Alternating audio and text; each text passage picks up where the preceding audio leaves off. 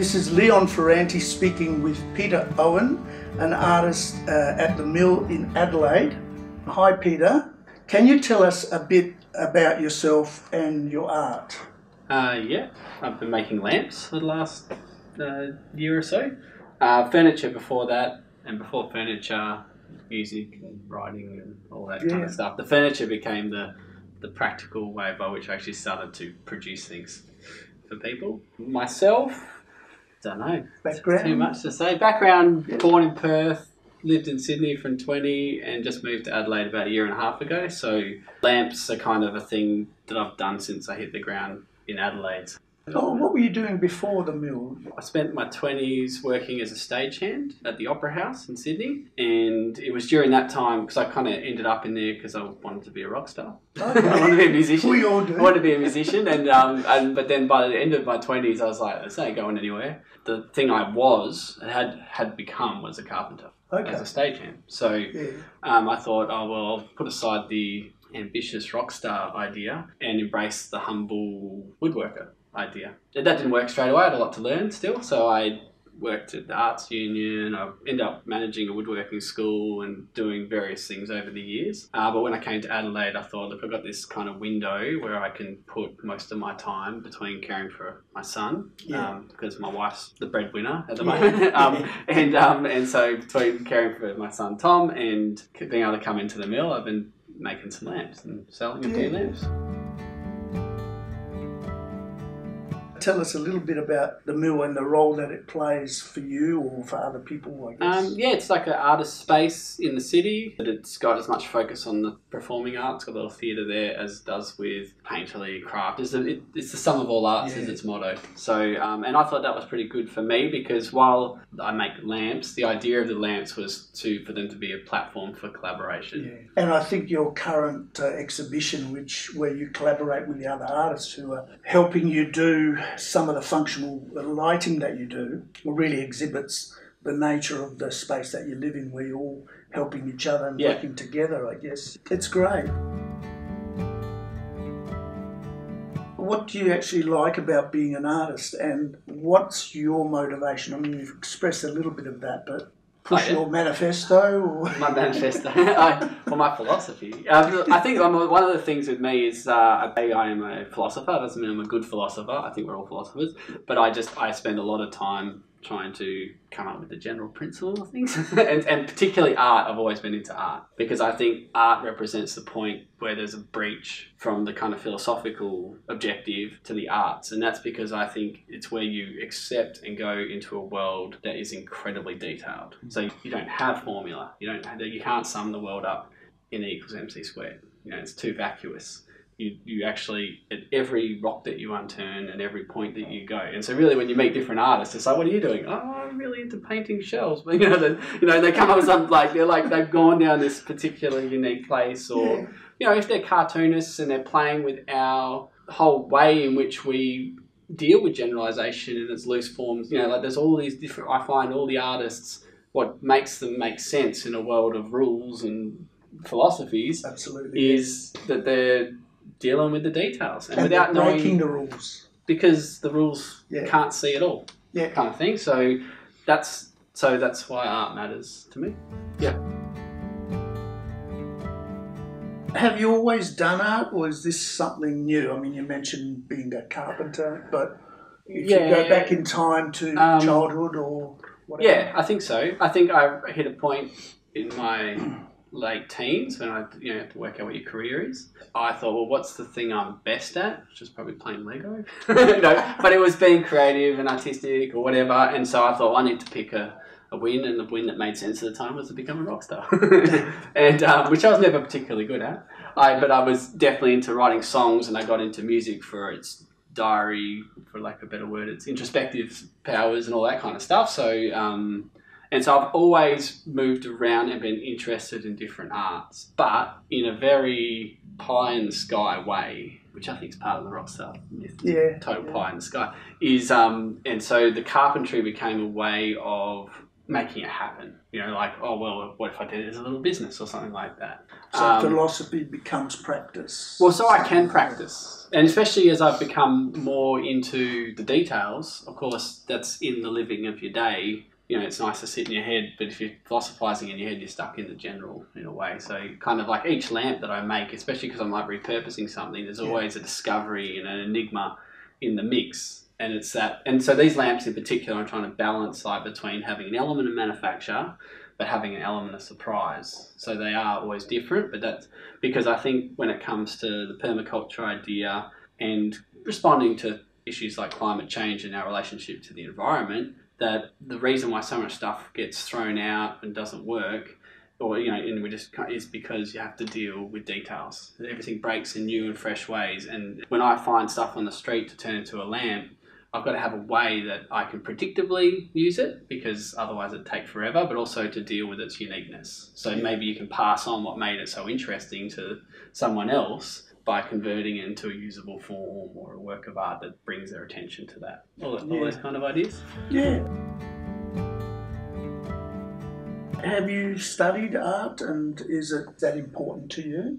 So not formally, but yeah, like as a matter of life activity, yes. Like, especially at the Opera House for those years. I mean, my job was the flyman, like doing the curtains and doing all the stuff. So there's a lot of like reading some books on the side, and then you're got to get up and then pull courses here and there to learn things. I was always against it. I was always against it for some reason. Maybe my school wasn't very good, and I just had a knee-jerk reaction for years. I think just I was on my own. I didn't do that well in school. I didn't do that badly. I didn't do that well. And I kind of came alive once I left school. Once I started trying to go, well, how would I be a good musician? What are these things? Once I started to follow my own intuition and problems as they presented themselves, that was where my motivation was. And I could write those essays, so to speak. Whereas if I'm kind of going and getting some dry lesson about Descartes or something, I'm not going to do it. Whereas if I kind of go, one day I woke up and I was like, oh, I really want to understand what's happened in art for the last 100 years. So I look at Picasso or Jackson Pollock and think it's not crap. And so I got really into that space. And he made the joke with the manifesto at the front. There were a lot of manifestos during that time in the arts, and so I dabble in a bit of a manifesto. That's good, because that shows thinking and it's experiential, so you're not waiting to be taught or trained, you're actually seeking knowledge and practice. I mean, I pay a certain price of like reinventing the wheel and all those things that come from, if I had some good teachers around me, they'd be like, oh, Pete, just read this book, or nudge me in the right direction. But with that said, I think that the benefit of the way I've gone is I've really mixed media. Like I spent ages, just because I worked at the Opera House, being really into drama and trying to understand what makes plays tick and all that kind of stuff. So, and that's really brought me a whole thematic side, very into kind of what's the premise of this lamp, whatever. I think I've gotten the benefit of being broad, I guess, in my artistic interests. That's fantastic. Now, what would you like to do with your art now and in the future? Have you got any aspirations? I think the thing where I keep coming unstuck is I keep tying it to a medium, in the sense that, like, I want to be a rock star, then I do so that was the ambitious one. And then the humble one is I'll make lamp, I'll be a carpenter. That clashes with making money too. You got to make a whole bunch of lamps and you got to do a whole bunch of stuff for that to make sense financially. And then there's all these tensions and you lose the magic once you start turning it, bloody blah. So my one is more like, well, the other path is one of more like an irreverence to that, attaching the artistic sensibility to any one medium or object. It's not that you don't focus on your areas, because you do in your day, but that it's like life itself, like everything that I do could do with the artistic lens. Yeah. And suddenly I realised, well, I do spend a large part of my day cooking. So why don't I improve my craft and my, my understanding there while I'm doing it? Like bump my understanding. I just have, heat goes on, like simple way of understanding. Well, why don't I break through and listen to the subtlety every time I practice it? So I think where next, while I'll do the lamps where they fit, I think I keep missing that it needs to be within a broader way of doing things than any one outlet. Yes, I guess you're kind of like a polymath. You want to do a lot of different things and explore things. Yeah. And the lamp's kind of part of it, but it doesn't have to be lamp. Because I'm not trying to be the best, right? The problem with the polymath is you can't be the best. No. But I'm trying to fit within a thing, and I'm spending all of this time doing these other tasks. I just kind of like zoned out because I want to get back to doing my art. No, I understand. Or I go, well, hold on, well, where am I? You know, what is being artful?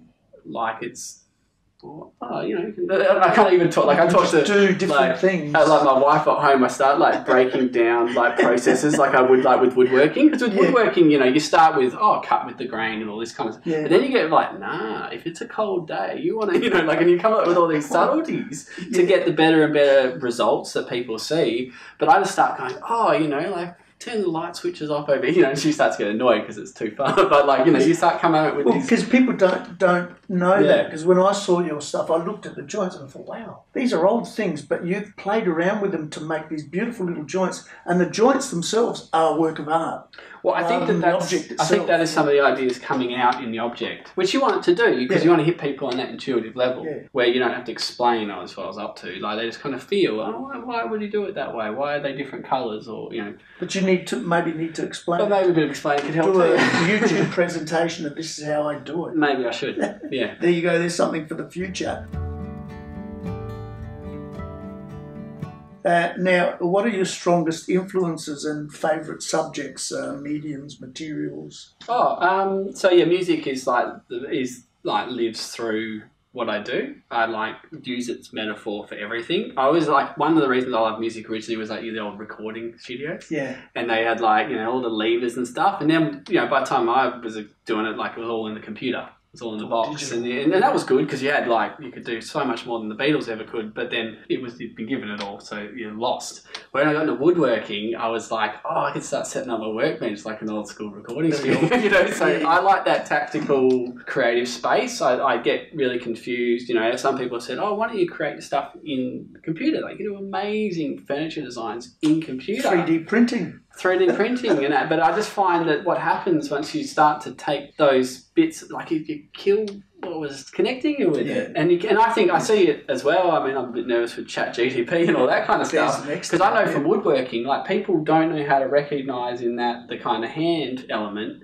because they just recognise the $10 version of it at Kmart that just like came at a certain cost of producing at that level, isn't factored in to the money, but it is a factor. But they can't see where the hand was, which is what they want, I think. You know, that's what I think what we want. We want like the objects to have this opportunity of investment and other people present and, wow, you overcame that in the creation of, you know, all of this. Whereas when we live in a world of the computer making that leap all the time for us, it just suddenly turns that thing into a cliche. Like I think of wood carving. Like wood carving is cool, but it just, my brain just sees it and it thinks like a CNC machine did it and I just can't appreciate its art anymore. So I worry with something like ChatGPT, like, are we just going to, all this like kind of stuff, we're just going to start to go, well, I can't tell if I'm seeing a computer doing that or a person. So that no longer expresses that space. What is the most difficult thing you've faced as an artist? Reconcile it with a day job. I feel like, you know, at the end of the day, it takes a lot of time and practice. And so, hey, wouldn't it be good if it was associated with your income? That seems not to work out. You're putting too much care into it for what people can afford under these circumstances. And do you think it's you that's causing that limiting, or is it something about the way art is set up in society? Is it? I think I'm kind of, because I really got into, with these lamps, of kind of, okay, let's see if I can do a deal with manufacture. You know, how much can I be repeating myself and how much can it be novel? And I just was blown away by how, compared to how things are produced in factories, how quickly touching it with a human hand and giving it consideration just went boom in cost. You know, what it is now to, you know, when you look at objects. So I just look at everything and just go, wow, like, everything is so cheap in that respect. But I think that cheapness is coming at a great cost in the system. I don't know what the next move is there. As I said before, I think to find my meaning in life itself rather than attaching it to a medium, and so then maybe I end up working in a library or something like that and to do it, and I just really enjoy that for what that is. And I've done that at different points in my life. This last year was probably the most amount of time I've been able to give artistic practice. You know, my years as a stagehand at the Opera House, I enjoyed that for what an artistic exercise in its own right.